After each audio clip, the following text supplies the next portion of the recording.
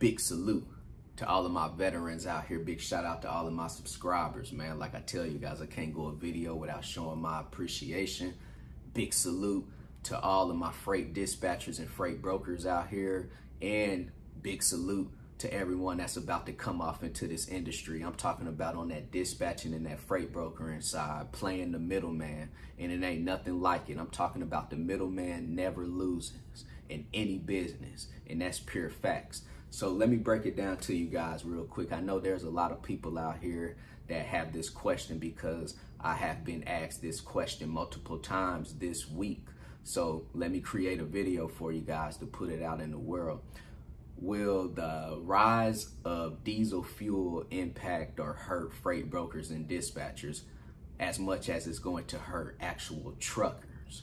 So let me tell you guys, when you're playing the middleman in any business and you're not assuming really no risk at all, no liability, how can anything really hurt you? So let me tell you guys, coming from a freight broker and the dispatching perspective right now, you know, some of you truckers, you might get mad at me, but I'm not wearing a trucking hat right now. I'm wearing the freight broker and dispatching hat. I'm playing the middleman right now, which I love. You know, I started out playing the trucking games. Now I'm playing the middleman, which has been amazing, you know, for me.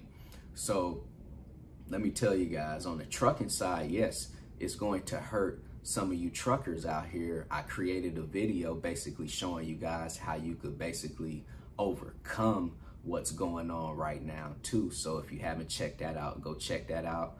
You know, I talked about how high the prices of fuel are right now and some steps on what you guys could possibly do, you know, to pretty much succeed during this hard and challenging time right now too, right? So let's talk about the truckers are going to start hurting because they're going to start having to pay double and triple fuel prices, right? So that's the trucking industry. If you guys own trucks, you already know there's a significant amount of overhead involved in trucks. You have to pay truck note, trailer note, commercial insurance, fuel, driver pay if you have it, unexpected maintenance. There's a lot of overhead that goes into the trucking side. So that's why I recommend to a lot of people start a lease on trucking company and stop buying all of these trucks, you know, too. You're accumulating a lot of overhead when you go out and you want to build this big fleet, you know, of trucks. A lot of those trucks are just going to be sitting in your yard more than likely. You know, ride by these mega carriers and all of these big trucking companies, terminals. They have a bunch of trucks and trailers sitting out in the yard. See, a lot of people ride by that and we think that looks amazing and looks pretty because they have all of these blue trucks, red trucks and trailers and everything sitting in their yard. We think it looks amazing, but in reality, if those trucks are not out on the road, they're not making money. Those trucks are just overhead too, right? So for you guys right now, the trucking side has a lot of overhead. Now let's talk about the freight broker and the dispatching. I'm talking about playing the middleman right now too, right?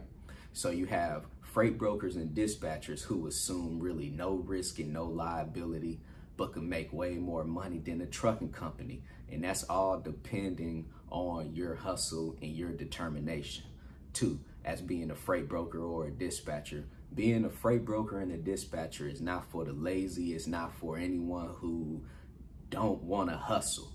If you don't like talking to people, this is not for you. If you don't want to get out there and network and make cold calls and walk into different areas and introduce yourself, this business is not for you, freight brokering and dispatching. But if you are an outgoing person, someone who, you know, is a hustler, someone who don't mind opening up their mouths, closed mouths don't get fed, right?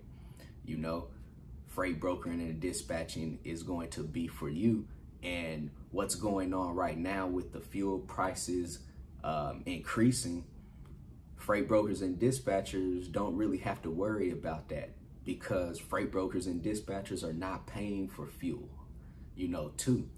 Freight brokers and dispatchers are just basically sitting back, providing a service, playing the middleman and taking the cut off of what is being made. And that's the most beautiful part about being a freight broker and a dispatcher. You assume really no liability and no risk, you know, and no overhead. Very low startup costs. I'm talking about starting up a freight brokerage for less than $2,000 like I did back in 2017. I'm talking about starting up a dispatching business for less than $1,000. You know, two, people out here starting trucking companies up, and off top, you're at 100 grand because you have to go buy your truck and your trailer. And that's on the bare minimum, 100,000, you know. I know people that's out here spending $150,000 on brand new semi trucks plus right now, you know. So real quick video. So no, freight brokers and dispatchers right now, the price of fuel is not going to affect us when we're talking about brokering and dispatching. You know, just keep focusing in on acquiring your shippers, acquiring your clients and your owner operators to dispatch for, and focus on making sure that you're getting max dollar in the negotiating when we're talking about brokering and dispatching. If you're dispatching, make sure that you are getting the max dollar for those owner operators. Don't just be dispatching to just dispatch. You know, there's a lot of people out here that's just trying to make money off transactions off of dispatching, but it's not really giving and providing their owner operators the full service too.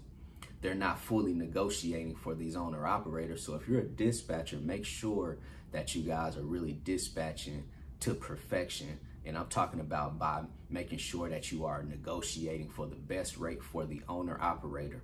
The more money you could get for that owner operator, the more money you're going to get, you know, for your cut, right?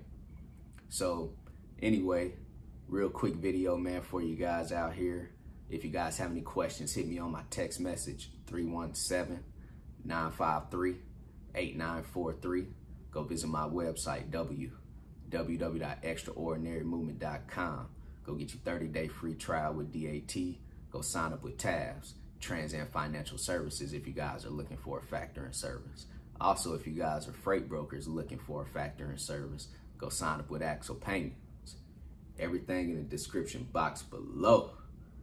Once again, let me tell you guys real quick, will freight brokers and dispatchers have any type of kickback or impact in the increase in the rise of the diesel fuel? No. Freight brokers and dispatchers are just going to play the middleman and make a cut off that transaction. CEO, commit, execute, and be obsessed. Everybody be great out there.